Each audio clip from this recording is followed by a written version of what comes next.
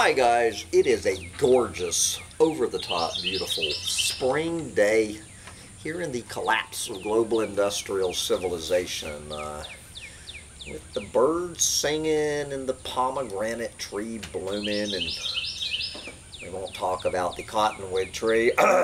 Anyway, I am Sam Mitchell, and this is my little co-pilot Sancho Panza, and we are getting back to our regularly scheduled business on this channel, which is called Collapse Chronicles, where we chronicle the collapse of civilization and, more importantly, the collapse of the planet. So this is just going to be kind of a, is the word pronounced primer or primer for people just coming down in this rabbit hole? So if you've been down in this rabbit hole, you probably will think this is pretty much kindergarten stuff. But I do have to remember that we do have new folks joining us. So I had the pleasure yesterday of speaking with this fellow, John Hewson, who is chairman of this new committee, mostly based down there in Australia, called the Commission for the Human Future. And they have just released a 38-page, today, I believe, is the kickoff of this 38-page primer/primer on the collapse of a planet, titled Surviving and Thriving in the 21st Century, a discussion and call to action on global catastrophic risks. So what the folks down there in Australia have done is they have come up with the 10, in their roundtable discussion, of ecologists, everyone from ecologists to economists to climatologists to biologists, got together to figure out what are the 10 biggest catastrophic risks facing this planet. And this has the sound of Julian Cribb all over it, of science writer Julian Cribb, who I've had the pleasure of interviewing 3 times here on Collapse Chronicles. My guess is that Julian was the main author of this document, but that's just an educated guess.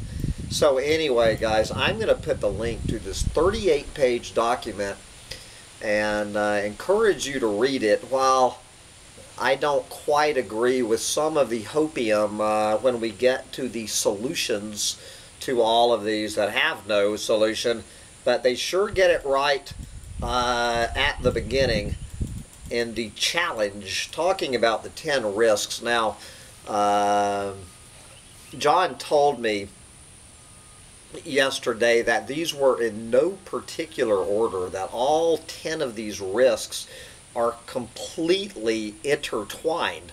There is no way to parse out one of these risks, you know, standing alone. It is the interconnections of all of these systems that you got to keep in mind. So just in no particular order, we're going to look. We're going to look at these, and this would take me probably, anyway, I'm not going to read everything it says. So we're going to start off with a nod to Book Hermit. Number 1, again, not prioritized, climate change. Climate change is primarily driven by the emissions of greenhouse gases from the combustion of fossil fuels and clearing of land. Yes. These gases are altering the energy balance of our Earth system, with many serious changes to the entire Earth from our past emissions. The immediate challenge is to prevent matters becoming far worse and to adapt to those impacts that cannot be avoided. There are several drivers of climate change, including population, meaning overpopulation, which we will get to eventually down this list, including population, consumption, short-termism, parochialism, power imbalances, corruption, and poor governance. Consequently, inertia in climate action is widespread both at national and individual levels. Denial of climate science, can we say book hermit, whether motivated by ignorance or self-interest, remains a grave barrier to human safety. We need to build a much higher level of both government and community response to these challenges than we have seen thus far. Okay, now I do think that book hermit would give a serious nod to number 2, which I think, book hermit, don't you put this as number 1, or do you agree with me that overpopulation belongs number 1? But anyway, number 2, in no particular order, environmental decline and extinction. Growing evidence suggests that human changes to the Earth's environment are driving our planet's 6th great extinction and are now so profound that we are entering the 3rd stage of evolution of life on Earth, or devolution as the case may be. The global degradation of biodiversity is truly staggering and planetary in scale. The Earth's terrestrial vegetation has halved over human history, losing 1/5 of this realm's original biodiversity. Up to 70% of the Earth's land surface has been altered by humans. I would put that much higher than 70%. Some 700 animal and 600 plant extinctions have been recorded, and many more have likely gone extinct unnoticed. I need to do a video sometime about this people talking about how 200 species of 200 species are going extinct every day. So that means in 3 days, 3.5 days, 700, anyway. Okay, if you're not aware of this, shit, the wind's coming up.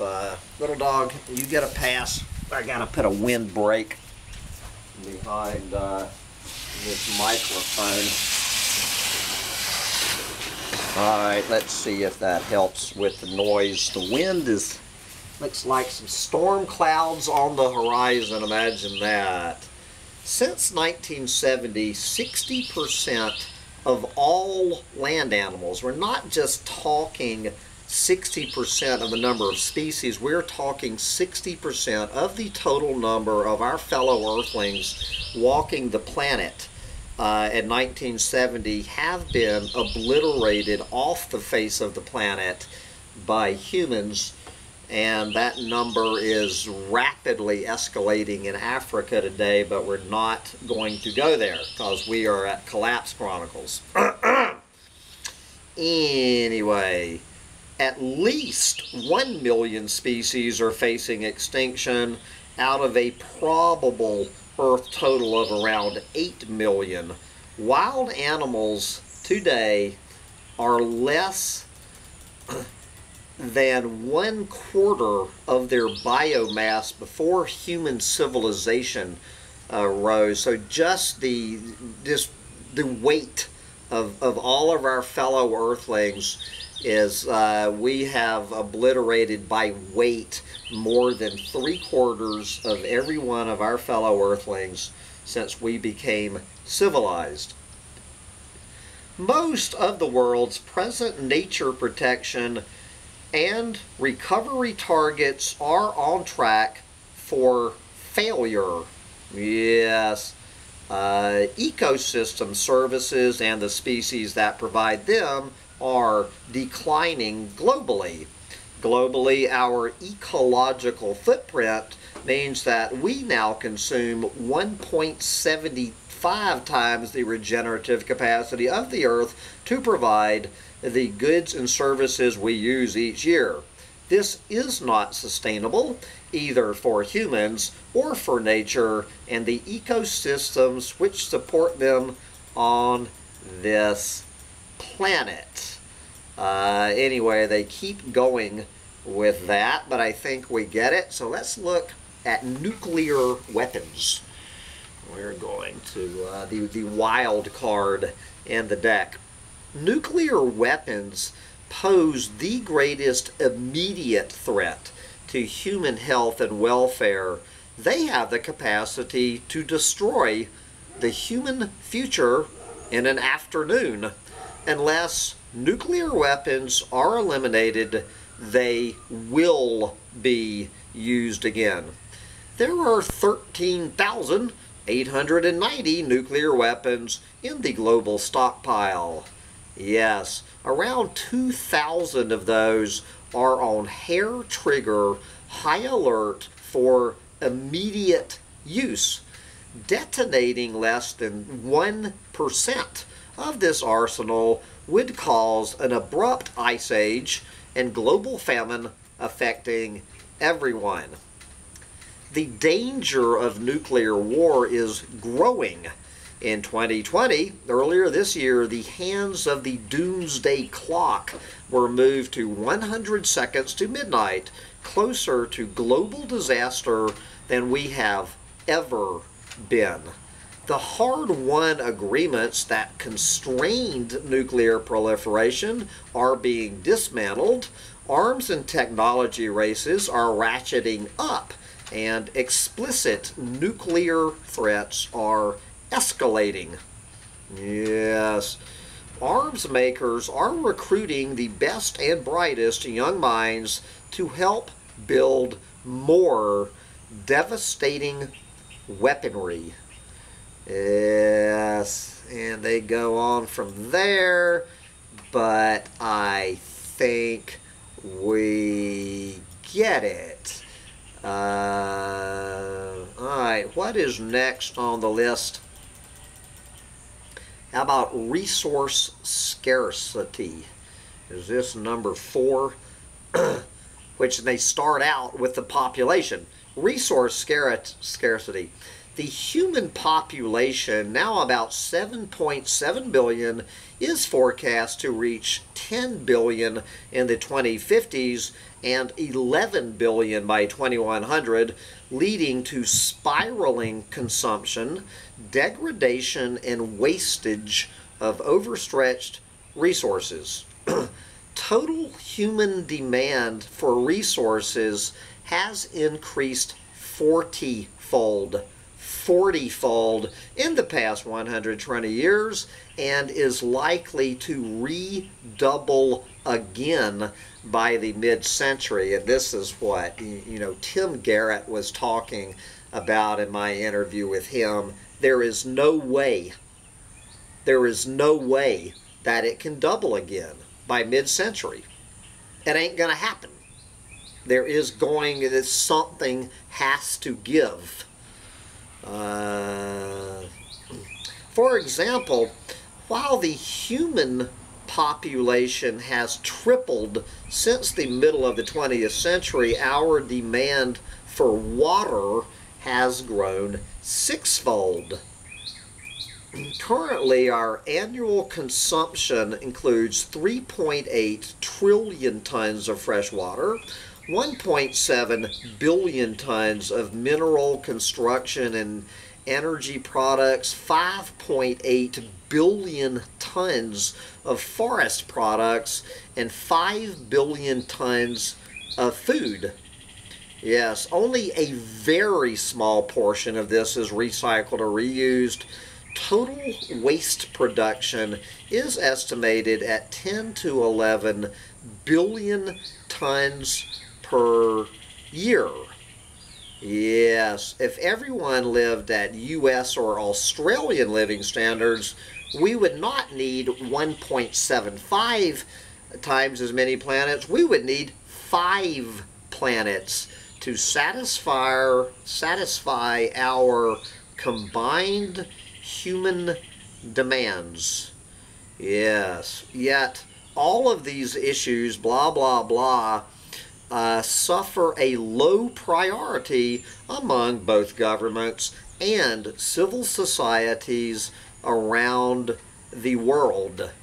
Yes, overall, the performance is far below what is necessary for human civilization to survive and flourish in the longer term, and to avoid the scarcities and harms that will inevitably arise from our extract, pollute, waste system.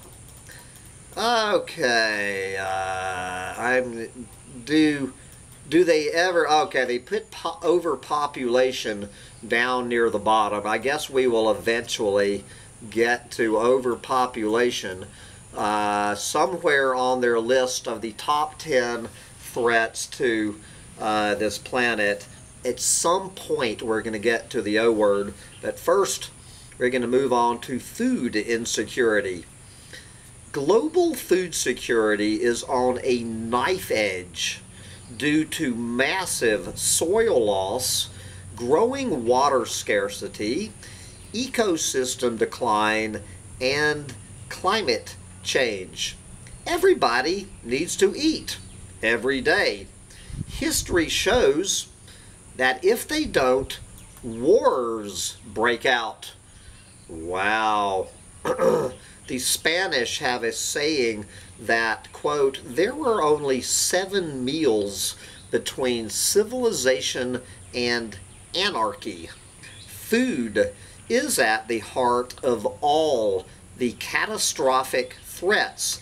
It connects them all. 2/3 of the wars fought in the last 100 years originated in disputes over food, land, and water. Already 1/3 of 1 billion people are moving from insecure to more secure regions of the world every year. And take a wild guess what that means. Then of course they talk about the food waste, blah blah blah. All this means our conventional food system is failing.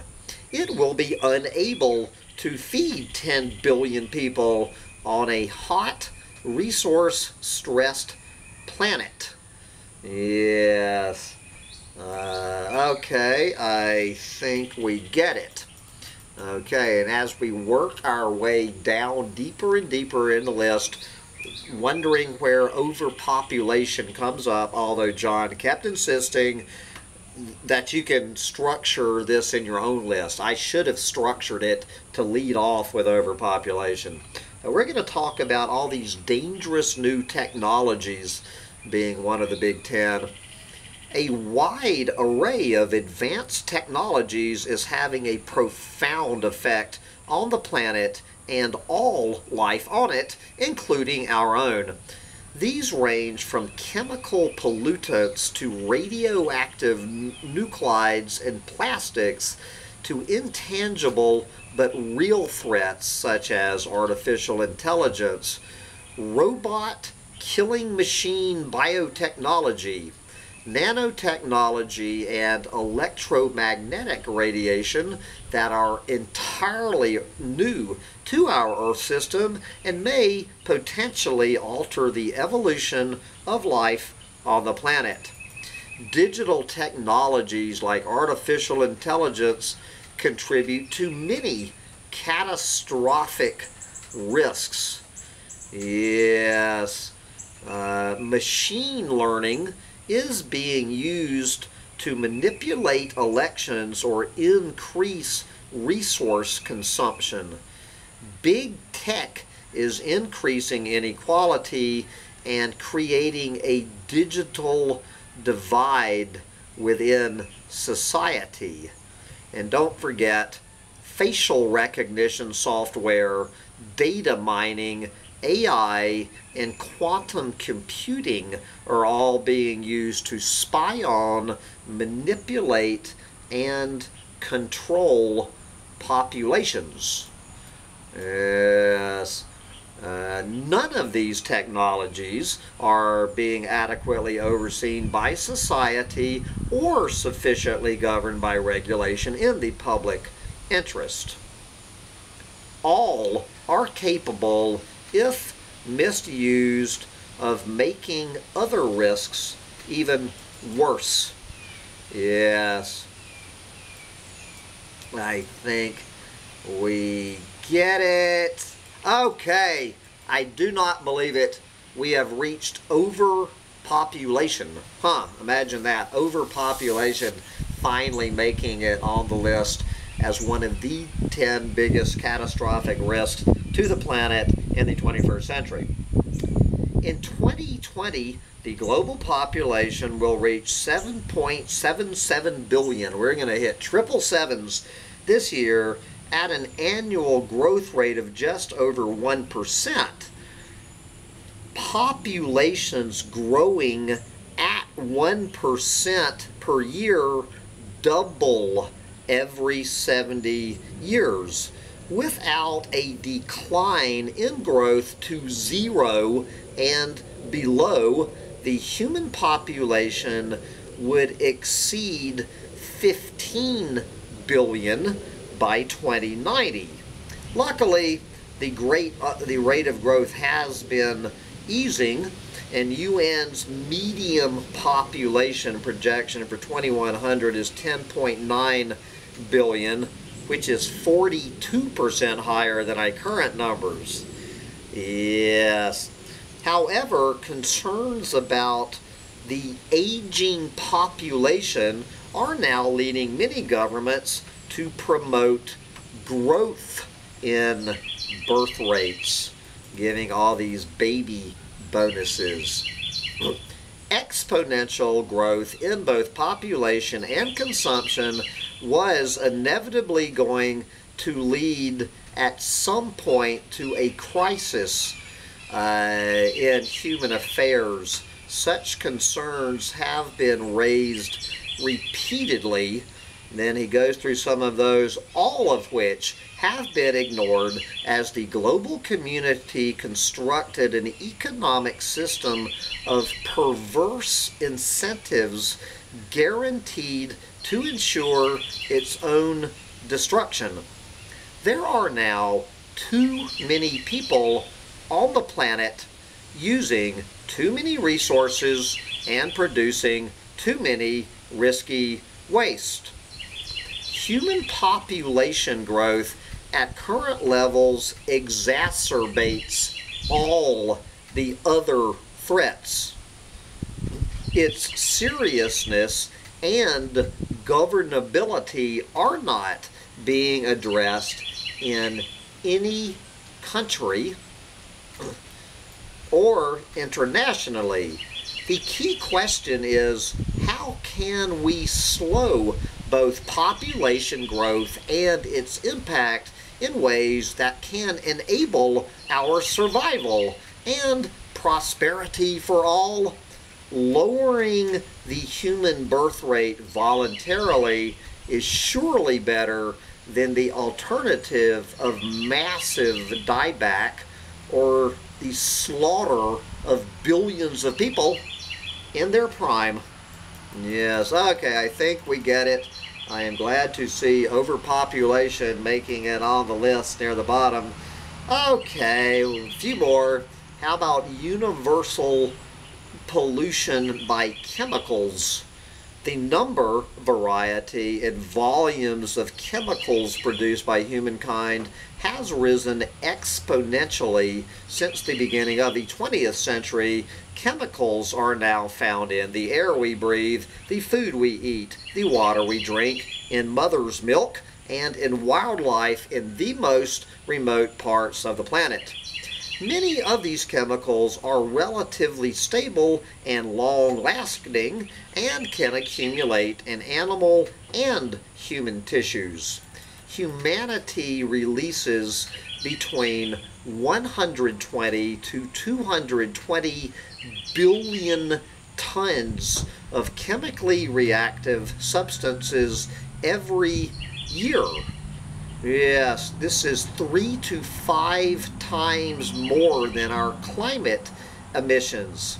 These emissions are cumulative. Very few people have any idea of the scale or impact of our combined emissions on human health or the stability of life on Earth.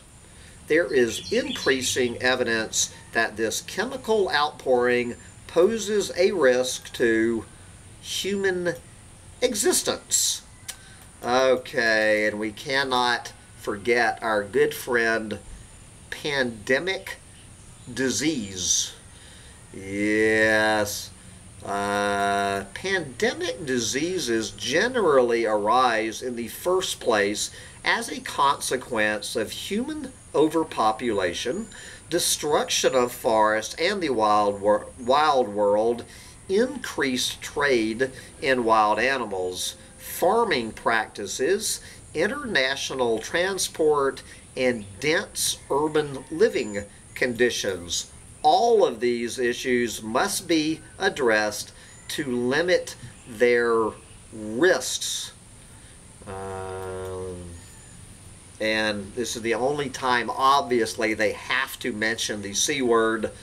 The C word pandemic highlights the devastating combination of an intertwined global economy, unpreparedness, belated action, social disconnection, and hyper-individualism.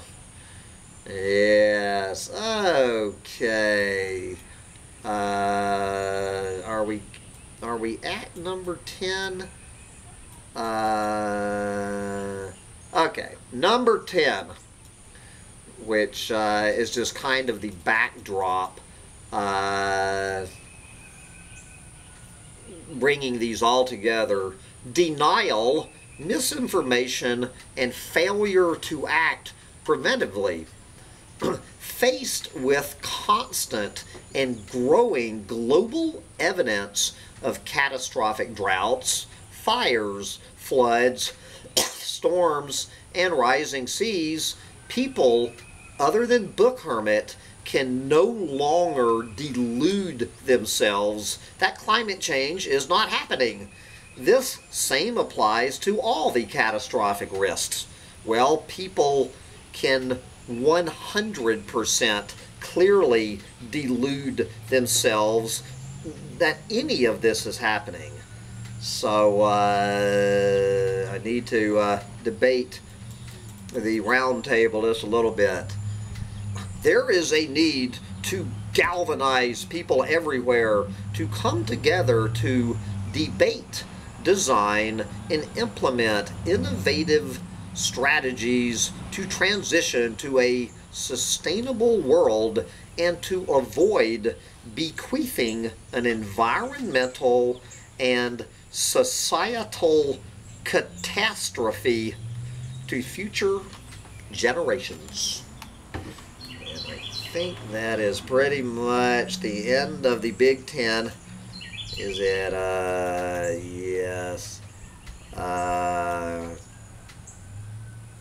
That is the Big Ten. And then, of course, they get,